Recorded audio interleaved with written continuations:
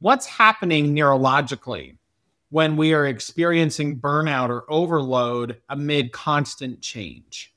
First of all, it's exactly the same as chronic stress. Change causes for many. So let's be clear, there's some people actually thrive on change. If you thrive on change, you're probably going to jump out of a helicopter or jump out of a perfectly good plane or something like that as well. But no, those people who are the extremists in that context, let's put that to one side at the moment. Many people just, the act of change causes stress. And if there's lots of stress going on, they build on top of one another. And so there's a thing I know we've talked about this before. We call it allostatic load. What is the total load of stress that you're having? So if you're worried about your job and you're worried about, what's going on in the world, and you're worried about this and you're worried about that, it all builds up. And it's, unfortunately, it does impact many of the processes that are going on in the brain. It impacts it both long-term and in short-term.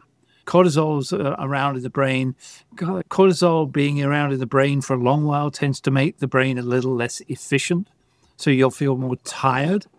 But let's flip it over now. Say, okay, well, that's all happening.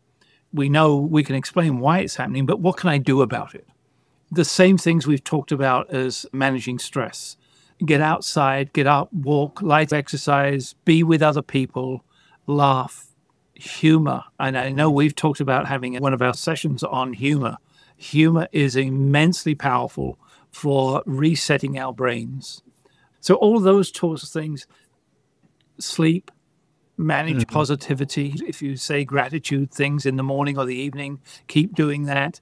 Identify that special place that we talked about where you've got an image of something that's great. Get out into nature. I know you don't like walking on bare feet in the woods, but it's... I live with no shoes on. I got to have shoes on, Phil.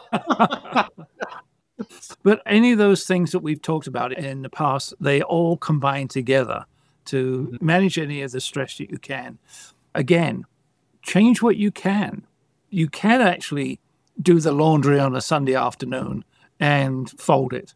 Get into a habit pattern of that. I wasn't trying to say you should do that, by the way. I was using Yeah, I need to.